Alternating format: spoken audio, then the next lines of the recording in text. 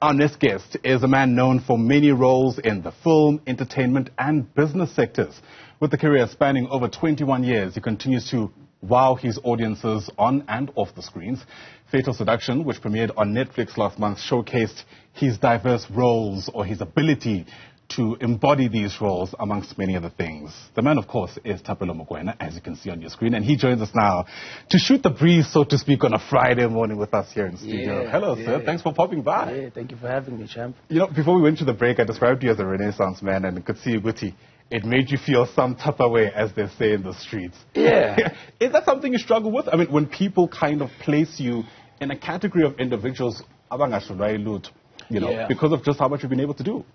Yeah, man. Like I'm careful to always find balance. You know, it's appreciated that people can view you like that, but it's a lot of pressure, and I try not to wear the pressure. My whole thing is let the work speak, and you know, and it's appreciated. You know, I'm just a worker who's passionate in what he does when he does what he does.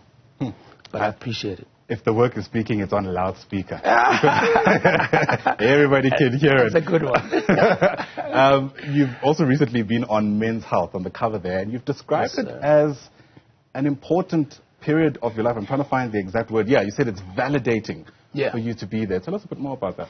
Yeah, you know, because growing up, to be honest with you, growing up with brothers, growing up in a sports family, just being active was always a thing. And I remember so vividly growing up and seeing these covers, watching, being inspired by them. Yeah. Just dreaming, not knowing that, you know, maybe it's manifestation, but not knowing that the proximity would get, you know, tighter and tighter and closer. So it was really just an ode to my childhood self, to be quite honest. I remember so well, you know, wanting to collect these magazines of these guys that look like superheroes because they inspired me. So to have an active lifestyle and to finally grace my own cover was such a beautiful moment. And for my sons who are 9 and 5 to see it, and they're very sporty and they're so aware of six-packs, this, that, just being fit and being a superhero, I felt like it was a moment for them, more for them than me. And of course, I think it should ultimately be an inspiration to anybody. You know, your body is your vessel.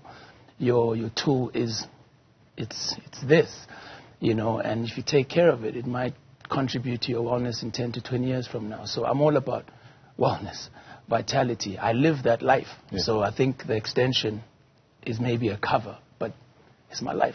Sure. Yeah. With the benefit of hindsight, now that you're here and this is no longer this elusive idea of being on the front cover of such magazines, what do you reckon it took? You know, how do you reckon, now that you're able to trace your own journey, you got there?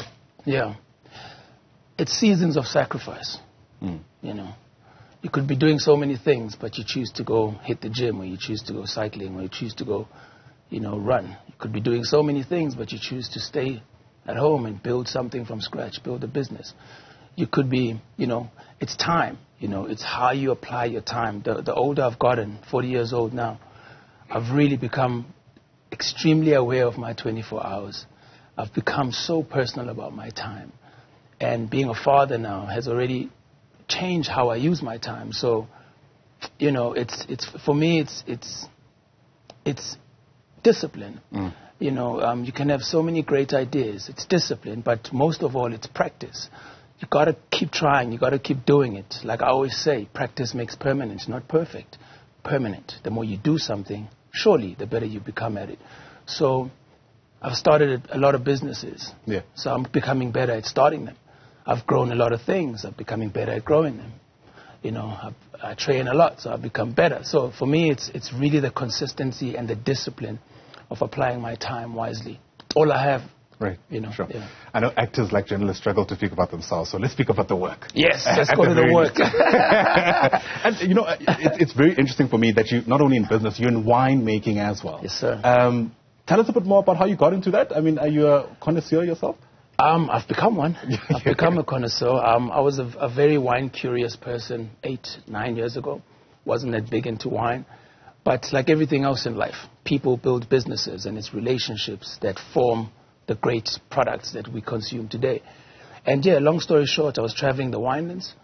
And I met an amazing family. After meeting a lot of winemaking families, meeting vineyards, looking for movie and TV series locations for my own projects, future projects, I thought, why not travel and see the winelands, since I'm creating stories around the winelands. Right.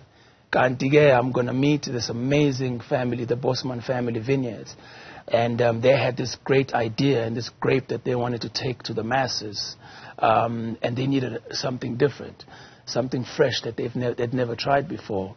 And we had just met, and there was an interest, and they presented this grape that they just licensed from Sicily, which grows in a drought, which grows in tough conditions, which grows in extreme heat. It's called the resilient one. It's the Nero grape.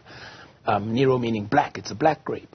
And I just love the characteristics of this grape because I felt they spoke to the African people, resilience. This grape is known as the resilient one, the fighter grape. And we were going through a drought at the time, so he was advised by a professor that the smartest wine farmer is the one that's going to travel the world and find a grape that can grow in these conditions. He found one, and he had it, and he bought 50 cuttings. That's like little stockies you use to plant grapes. And traveling back to SA, 48 of those died. 2 survived. And those 2 are the reason today, 8 years later, we have a brand that's selling across the world. And, this grape was so special that I thought, I know nothing about wine. I'm not that big into wine. I don't know the wine business. I grew up on a farm, but I'm not a wine farmer. I'm intimidated, but let me think about it. And after some time speaking to my wife, she was just like, well, it's business, right? So business is business. It's numbers. It's just a different sector. And you've got the masters who make wine, the Bosman family vineyards. And that started. We tested out our relationship for a year. The product was packaged. It was sent out. We launched it. And we just fell in love with our type of working relationship. And we saw the potential to grow. And now, 8 years later, we've grown this grape. We've formed a beautiful partnerships between Bakwena Brands and the Bosman family vineyards. Now we have a wine-making entity, a black-owned farming entity called Bosman Bakwena Brands. Sure. And so much more. I could go on, but it's the beauty of relationships and being able to form things with people, because ultimately people build brands. Absolutely. Yeah. What I also find interesting is that you're a complete novice in the space before what is now reality, right? My world, yeah. And that speaks to, I suppose, the kind of business acumen that one ought to have, the things you rely on when it comes to your intuition. Yes. I know you say you spoke to your wife, and I suppose that's the best advice we can give out there. A smart man does that. Consult your wife. But outside of that, I wonder what kind of things you lean on when you need to make important decisions that could potentially cost you money, if not your reputation. Yeah. Well, definitely spirituality, top, at first. But I think my format, I've seen how I've done things over the years. My format is this. I don't have to be the best winemaker, but I can collaborate or partner with the best winemakers. What do I bring to the table? Maybe it's how we send it to the people, how we market it, how we brand it, how we communicate it and make it a thing. So I've partnered with the best winemaking family, the Bosman family vineyards, and we're building something greater than ourselves. The same goes for grooming. I don't have to know how to create a product or make a beard range like I've launched one, but I've partnered with an esthetician who knows about skin, who's a master at what he does.